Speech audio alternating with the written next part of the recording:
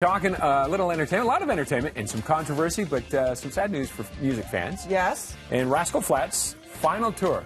After 20 years together, they're going to wrap things up. They said this is going to be their final tour. They put out a statement that says, when we started out 20 years ago, we could not imagine all the people, places, and gifts we would encounter.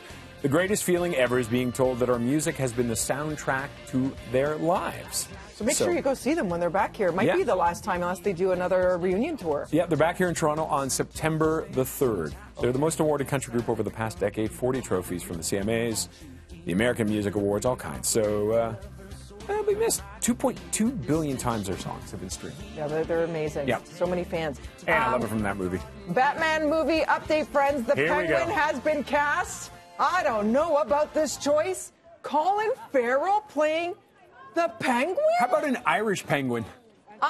You can play an Irish penguin. What do you think about that, Saint? First of all, Danny DeVito. That was not Irish. What was that? No, it's my Danny DeVito. You were going into James Cagney. I don't know what that was.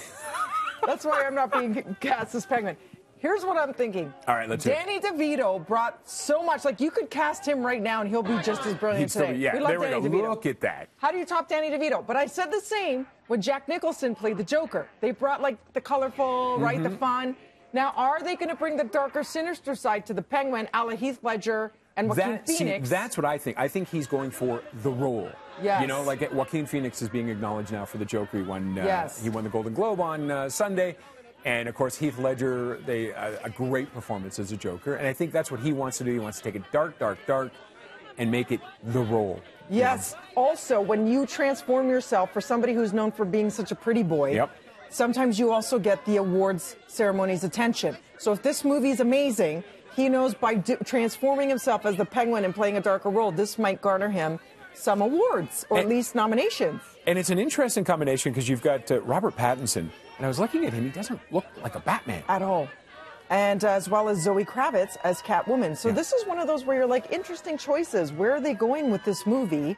It's either going to be amazing or maybe not properly cast. Not so amazing, yeah. Well, maybe he wants to take some chances. And if the director has some vision and the producers on where they want to go with this, maybe they will take it in a new direction because maybe they feel it needs to be reinvented. Well, look at the Joker. What Heath Ledger brought to it was incredible. Yeah. And he was honored after his death for that role. And I loved him as the Joker. I'm still torn on the new one, Joaquin Phoenix. Him versus Joaquin. I still have to see the new one, but everybody here was just chiming in. They're all saying they love it. They're saying it was on par. Like what they both brought, Joaquin and Heath, to that role was equally compelling, powerful, but dark. I want to watch it again because when I was watching it, all I could see was Taxi Driver and Robert De Niro. So you couldn't get that out of your head? No, I couldn't get past that. I can't lie. I couldn't get past that watching the movie. Okay, that's fair. So I may watch it again and just revisit it. By the way, The Batman is scheduled for release on June 25th, 2021. So we'll have to wait a minute. Yeah, and let us know at BT Toronto. What do you think? I mean, is it a good casting call? I can't see it. I'll be impressed though because if he can do the transformation and own it. Colin? Yeah. Well, is he known for his acting chops? Really? I'm trying to think. Miami Vice, SWAT. Well, but he had he's had some other movies though that I'm drawing a blank on. This will be the one. This will be the one for him. It. Well, he's done blockbuster kind of movies, right? Yeah. And was he in Minority Report? He was in something with Tom Cruise. I can't remember the name of that movie now either. I don't know. Okay, let us know at BT Toronto. What do you think? Yeah. Good choice? Good choice. Let us know. Right now, we're going to take a quick break. We'll be back with more BT right after this. Say, She, where's your Messiah now?